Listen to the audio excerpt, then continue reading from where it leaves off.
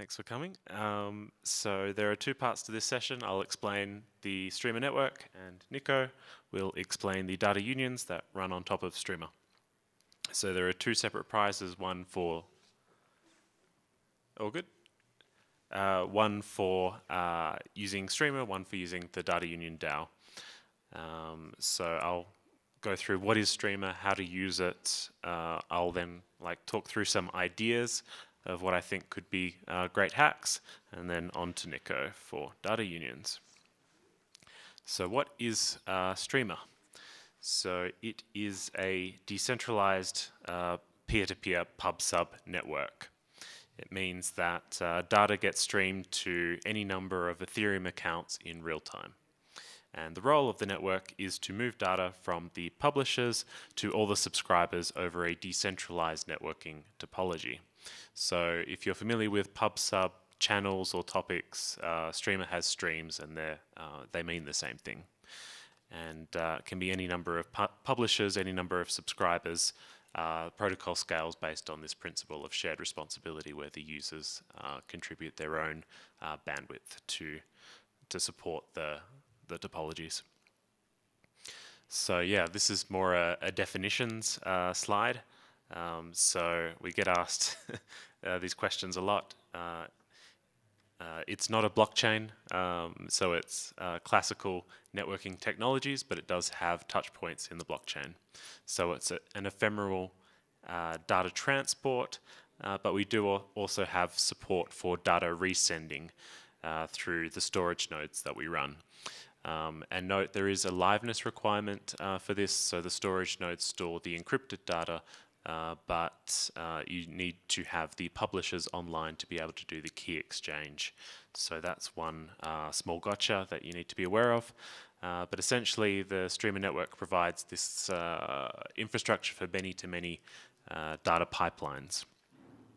Our access control is online, so this is one of the main touch points in the blockchain.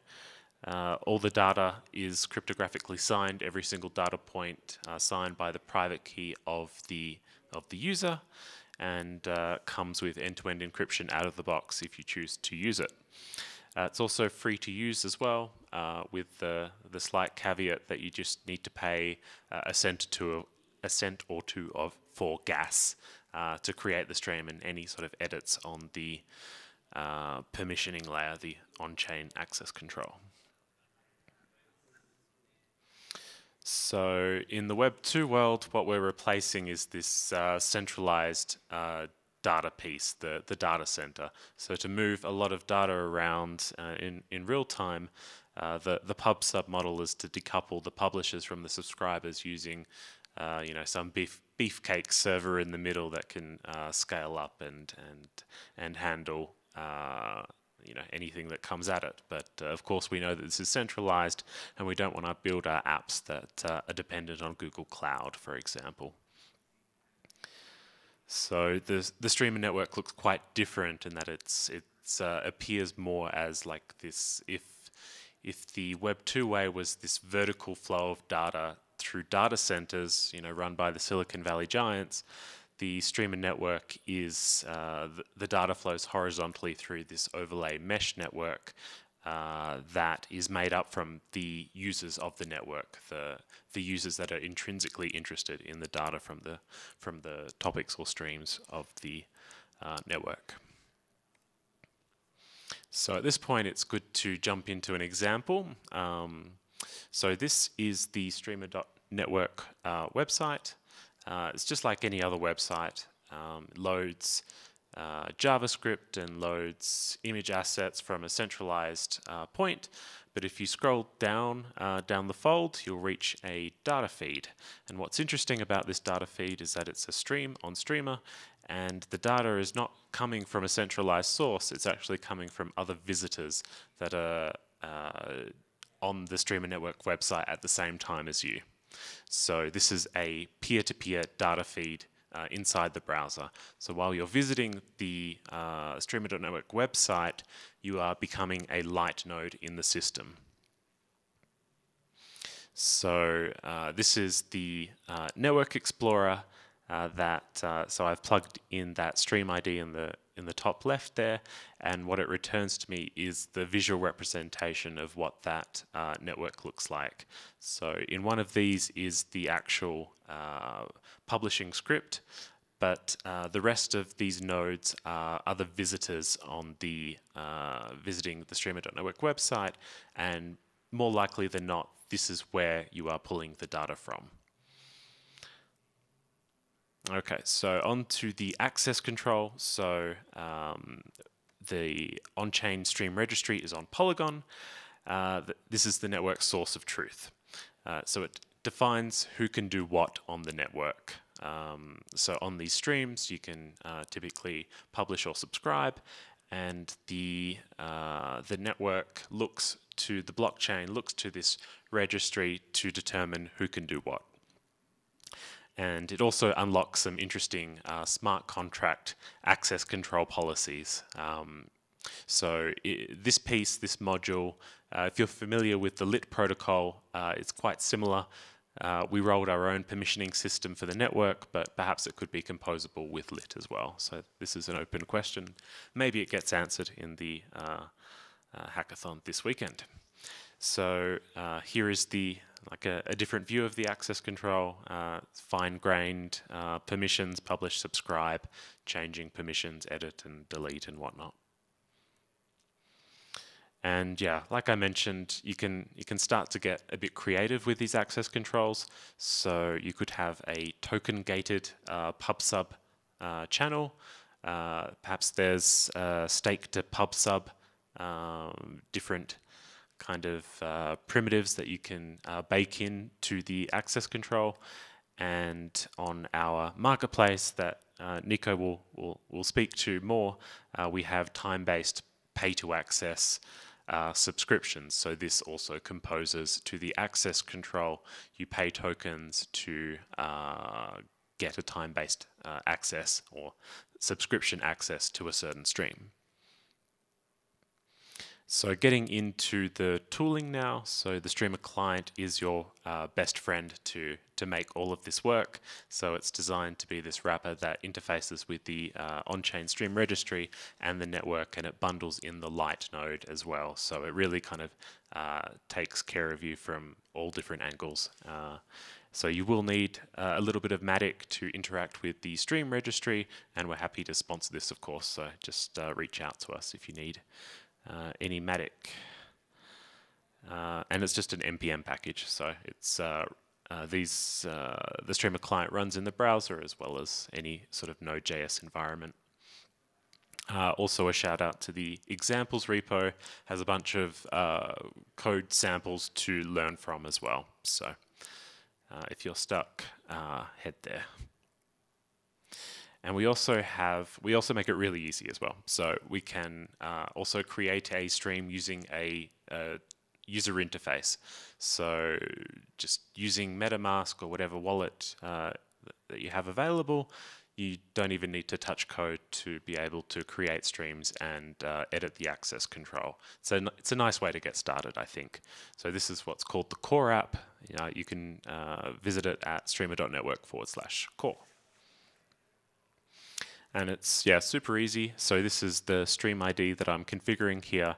So the ID is made up of the Ethereum account that creates the stream plus some path name. And this can also be your ENS name. It will kind of scoop this up from the ENS registry.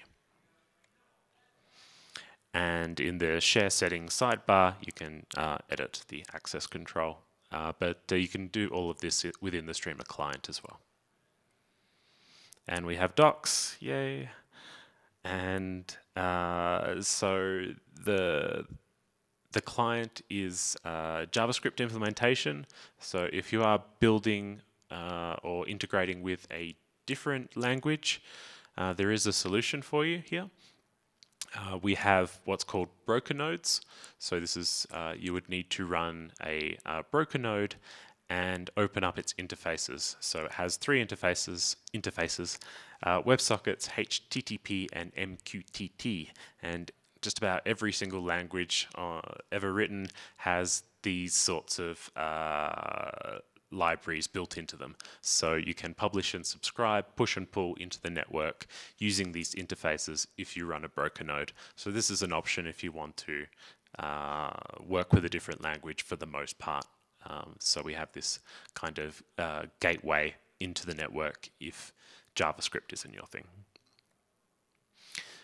So what can be built with the network? One of the most native and most interesting use cases, I think, is like a decentralized group wallet chat.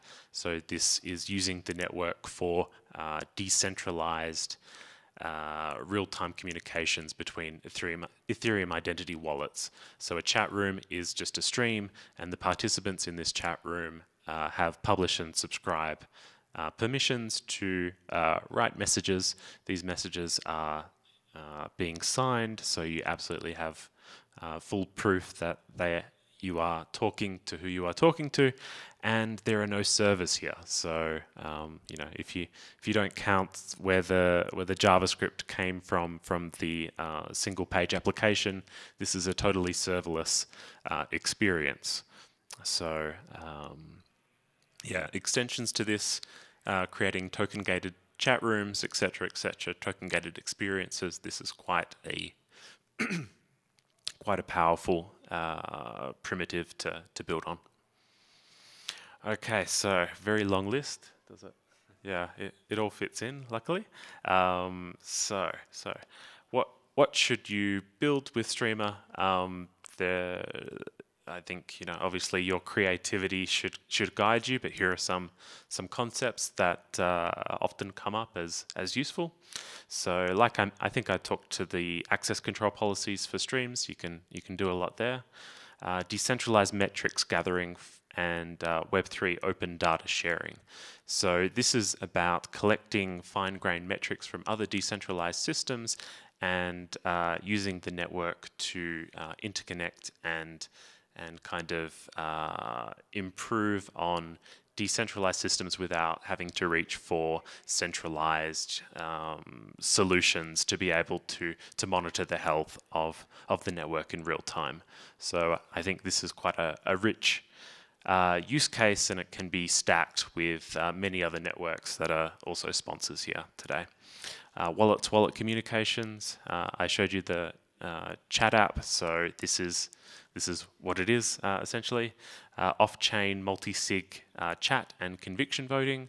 So imagine the chat app, but with your multi-sig participants from Gnosis Safe, for example. You can build conviction over what to vote on and so on in this off-chain experience. Group chat plus Lens protocol. I think this would be fantastic. Protocol stack interconnection. So if you have IPFS and it needs to talk with live peer or whatever, then you could use Streamr as this middleware to have this decentralized communication between your stack.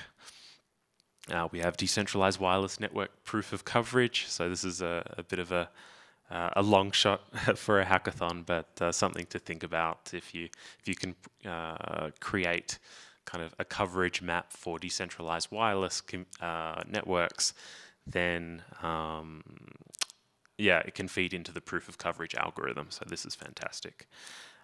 First mile data transport from data providers to oracles. So this is from the provider up until the oracle. The Streamr network is a great technology solution for this. Redstone is one of the kind of next generation oracles that are using us in this way. Multiplayer gaming, real-time state share. I think that's one's quite clear. And RPC load balancing, which is not clear. So I will speak briefly to this one. So this is kind of just an internal idea that we have to scale the RPC centralized point in many blockchains. So yeah, typically if you have this very popular dApp and they're polling the RPC, it's quite a heavy load for the RPC. 10,000 users, 10,000 requests a second if it's fast polling, for example. So that's not great.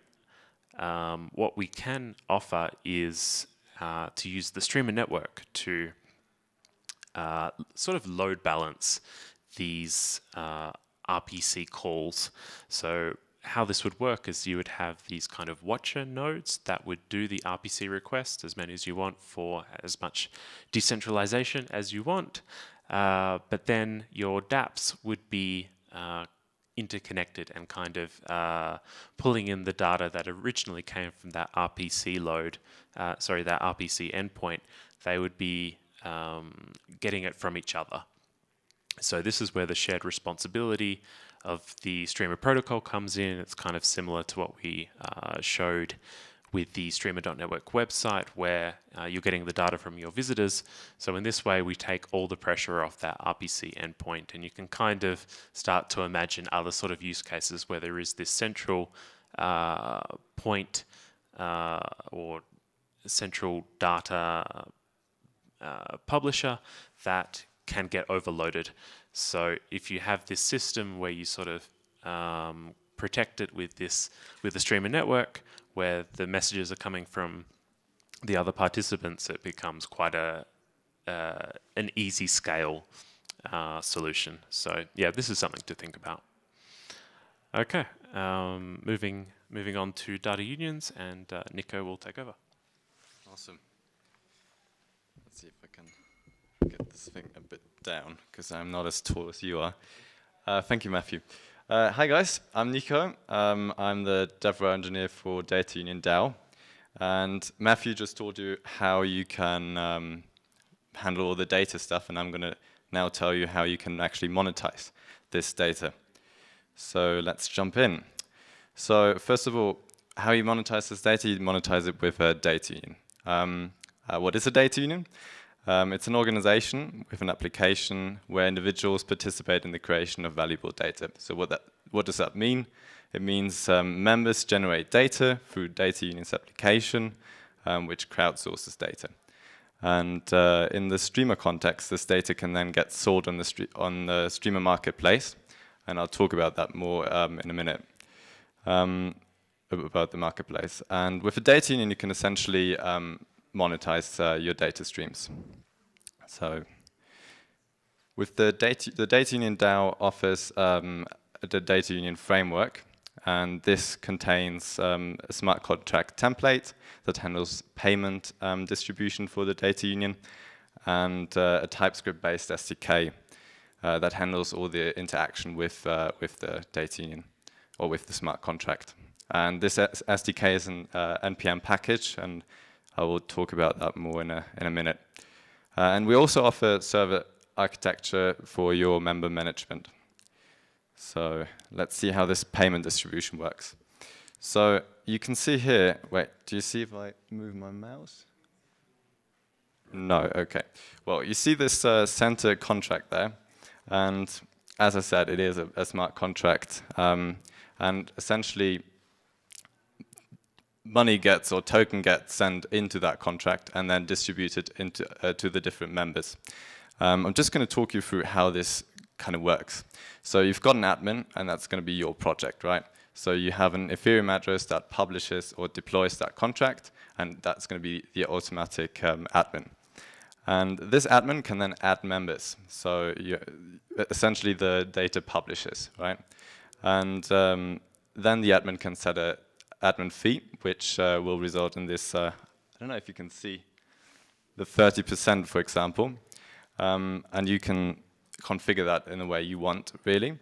And then if token gets sent into that contract, the admin, for example, gets 30%, and your Data Union members will share the 69% of those incoming tokens. 69 because 1% of that, of the 100%, go to the Data Union DAO, and we use this 1% for funding new projects, going to hackathon and those kind of things.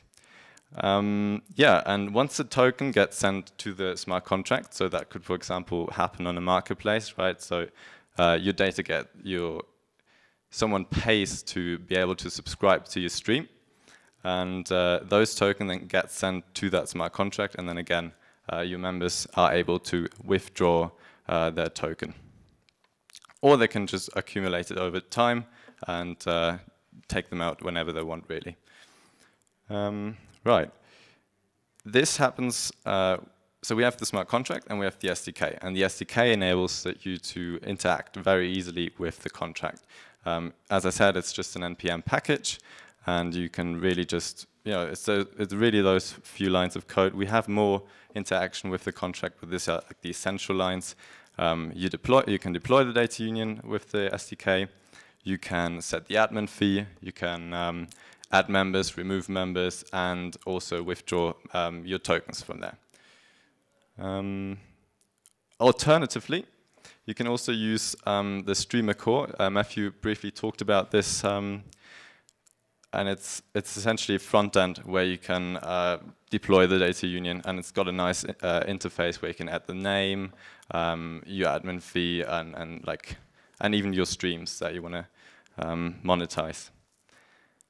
Right, and then about the marketplace, you can then publish this data union onto the Streamr marketplace. So there are like different data products where all the streams are sent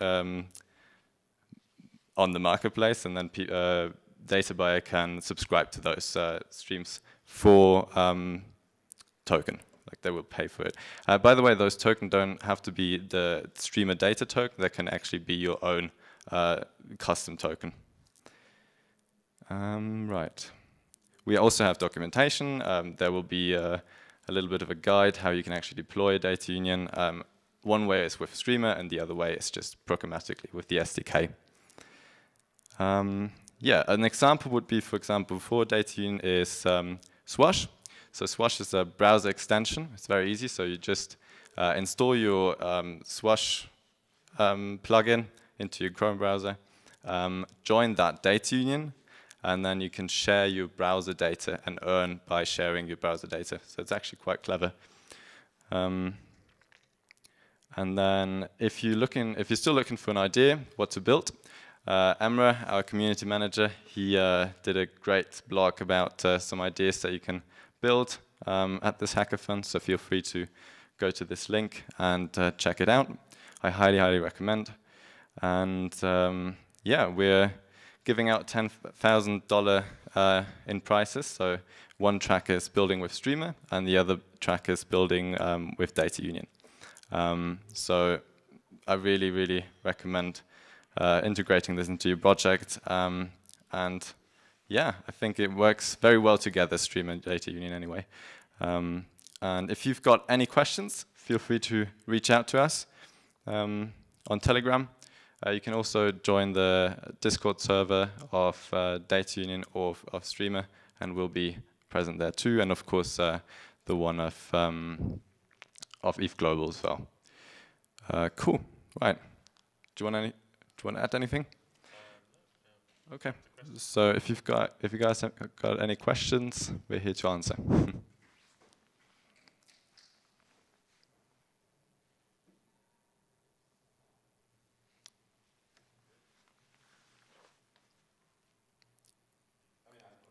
Cool. So was it only on Matic? Do you guys support the plugin? Do you guys support one button? No, we don't. No, not at the moment. Okay. You can sponsor something. Yeah, we sponsor the transaction fee to actually deploy the contract and the stream. Yeah.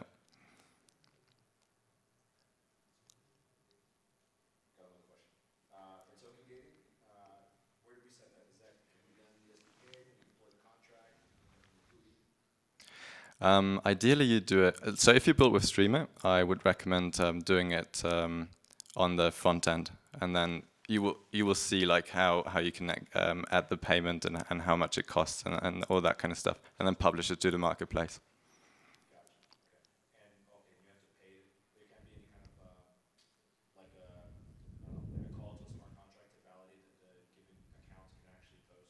Like for example, the ownership of an NFT. Mm-hmm. Can we use that as the Maybe I can. Yeah. Jump in. So this is kind of like the cutting edge of what we have out of the box on the access control. So we do have, it's basically in PR at the moment for a very complete code example that is on the chat chat repo. So you will need to kind of dig there, and we have like the contracts that do talk to the access control there.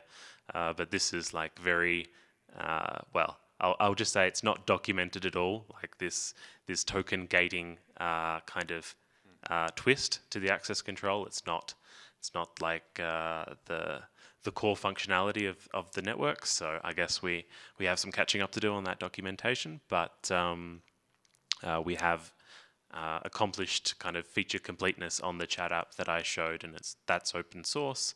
And so there's a few caveats here that the chat app token gating is just for ERC20 tokens on the Polygon chain, and there's a PR out there for NFT token gating. So it's very fresh and very hackable to kind of build this in, but it's not quite as easy as like just taking Lego blocks at the moment. So we have the examples there, but it's quite cutting edge.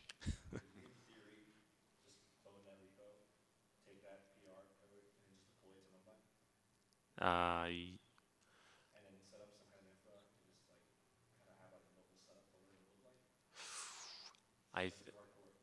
think it's too hardcore for me. I think the access control you would need to move to Mumbai as well. So if you're super brave, don't recommend.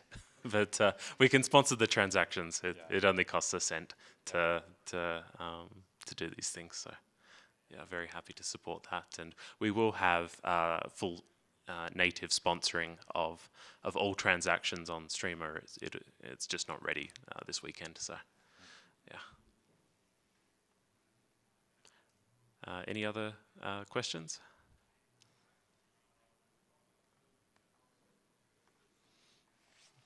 Okay, well, thanks for staying up so late, and really appreciate it, and please reach out to us if you have any questions.